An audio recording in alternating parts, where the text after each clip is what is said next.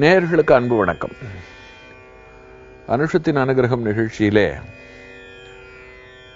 இன்றைக்கு மகா பெரியவர் வாயிலாக அம்பாள் உபாசகரான முத்துச்சாமி தீக்ஷதர் என்பவரை பற்றி நாம் பல ரசமான சங்கதிகளை இன்றைக்கு தெரிந்து கொள்ள இருக்கிறோம். இந்த நிகழ்ச்சியிலேயே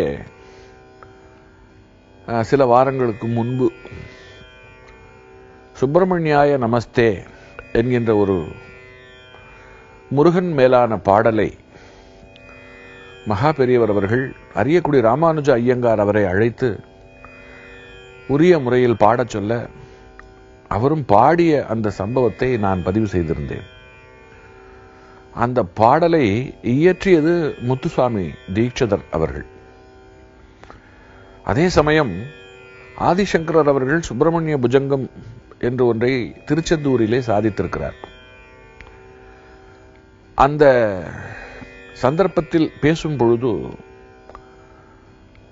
புஜங்கத்தை பற்றி சொல்லிவிட்டு சுப்பிரமணியாய நமஸ்தையை தொடர்ந்து சொல்லும் பொழுது அது தீட்சிதருடைய கிருதி என்று சொல்லாமல் ஆதிசங்கரோடு தொடர்பு படுத்தி நான் பேசிவிட்டேன்.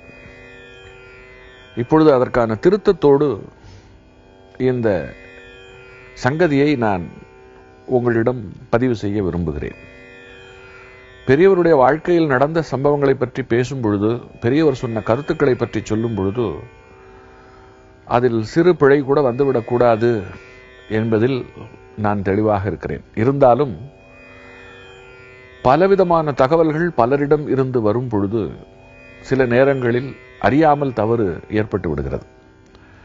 அந்த தவறை திருத்திக் கொண்டு தொடர்ந்து செம்மையாக செயல்படுவதுதான் சிறந்த ஒரு செயல். எனவே அதற்கு ஏற்ப இப்பொழுது இங்கே அன்றைக்கு சொல்ல தவறிய, சொல்லாமல் விட்ட முத்துச்சாமி தீட்சிதர் அவர்களை பற்றி பெரியவருடைய பார்வையிலான கருத்தை இன்றைக்கு நான் பகிர்ந்து கொள்ள விரும்புகிறேன். முத்துசாமி தீட்சிதர் அவர்கள் கர்நாடக இசைக்கு பெரிய தொண்டாற்றியவர்.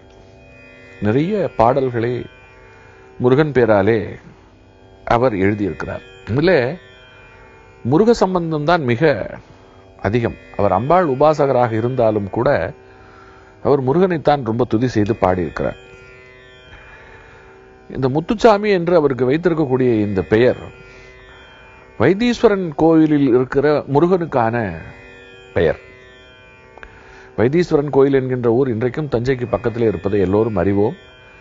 செவ்வாய் என்கின்ற கோளுக்கு உரிய இடமாக அது கருதப்படுகிறது, தலமாக கருதப்படுகிறது. 9 கோள்களுக்கு 9 தலங்கள், நவகிரக தலங்கள் என்று சொல்லுவோம். அதில் வைத்தீஸ்வரன் கோயில் செவ்வாய்க்குரியதாக கருதப்படுகிறது. இங்கே இந்த தலத்திற்கும் திரு தீட்சிதர் அவர்களுக்கும் ஒரு பெரிய தொடர்பு இருக்கிறது. தீட்சிதர் அவர்கள் அவருடைய தாய் தந்தையருக்கு மிக மிக தாமதமாக பிறந்தவர். அதற்கு பின்னாலே வைத்தீஸ்வரன் கோவில் இருக்கிறது. எப்படின்னா, அவருடைய தாயார் தனக்கு பிள்ளை பேர் இல்லை என்று இந்த முருகனைத்தான் வேண்டிக் கொள்கிறார். மிக உருக்கமான வேண்டுதல்.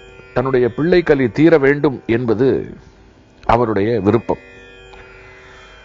இன்னும் சொல்ல போனால் பெரியவர் அவர்கள் சொல்லுகிறார், வைத்தீஸ்வரன் கோயில் புத்திர பேரு இல்லாதவர்களுக்கு புத்திரத்தை தருகின்ற சக்தி படைத்த கோவில்.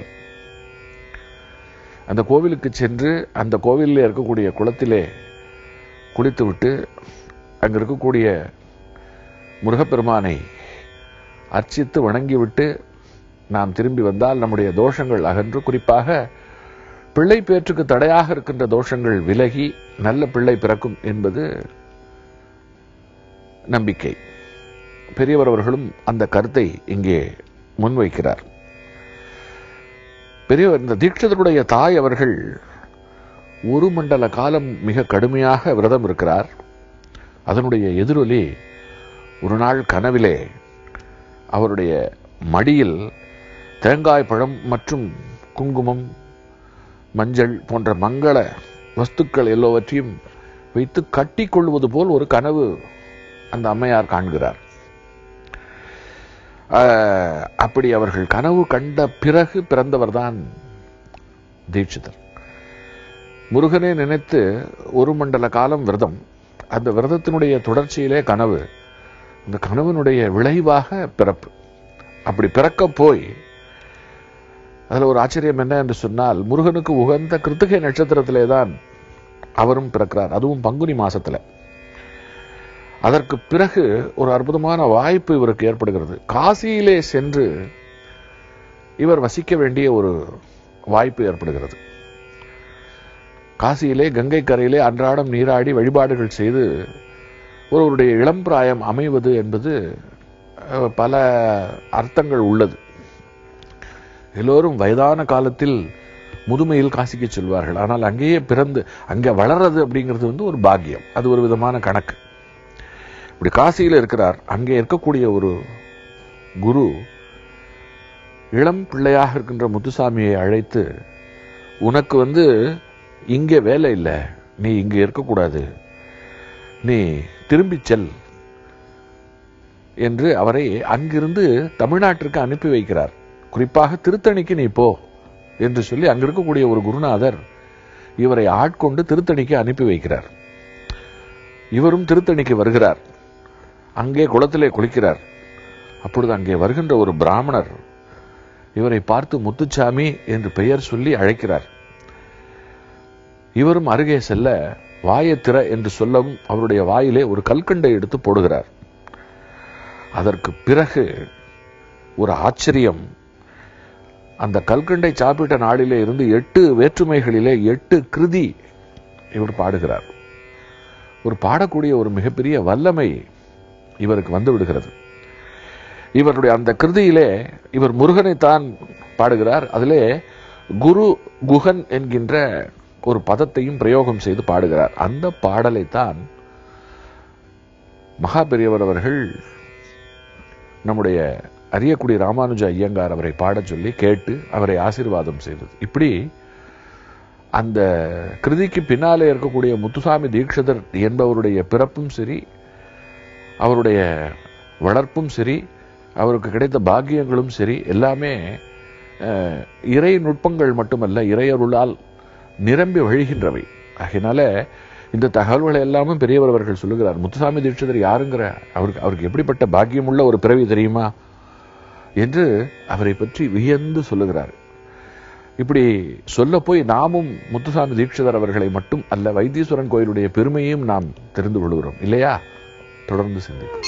காஞ்சி நகர் உரையும் காமகோட்டி குருவே, காமகோட்டி குருவே, காமகோட்டி குருவே.